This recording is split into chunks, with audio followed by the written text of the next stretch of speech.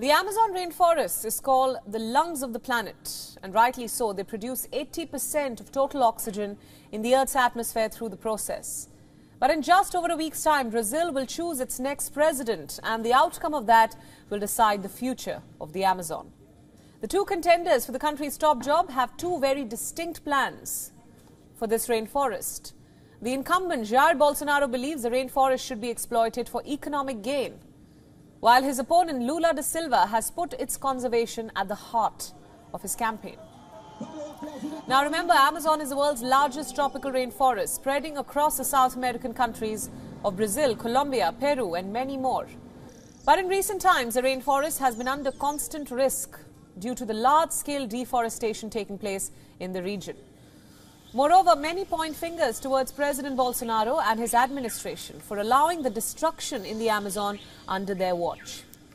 Since he took office, the average annual deforestation in the Brazilian Amazon has increased by 75% when compared to the previous decade, destroying the forest cover of an area nearly the size of Puerto Rico.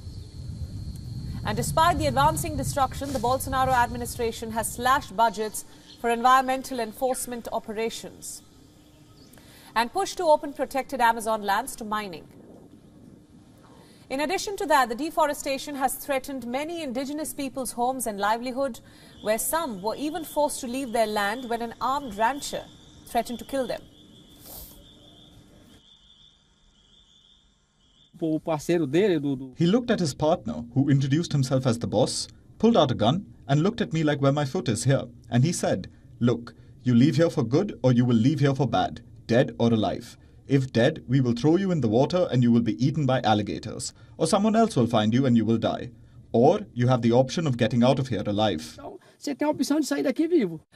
Moreover, according to a study published in 2021 in the Nature journal, the destruction is so vast in the eastern Amazon that it has lost its ability to absorb carbon from the environment. And now it has converted into a source of carbon. So as Brazil awaits for its next president, the future of the Brazilian rainforest hangs by a thread. Whether the rainforest will be further exploited or will it be preserved remains to be seen.